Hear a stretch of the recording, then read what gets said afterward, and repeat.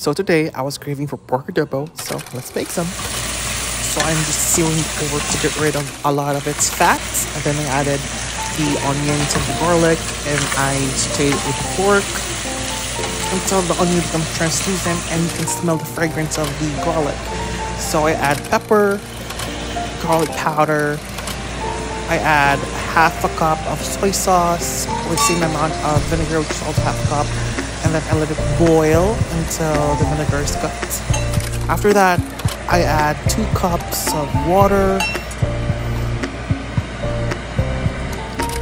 more seasoning, peppercorns, and I also add bay leaf,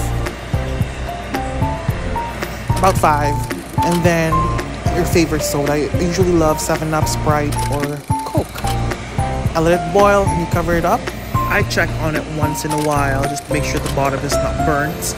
Then once your pork is fork tender or spoon tender, then it's done. I just add green onions at the end and a clove of garlic, and let me tell you, the smell, the fragrance, the taste will be amazing because of that raw garlic. And there you go, that is a simple pork adobo.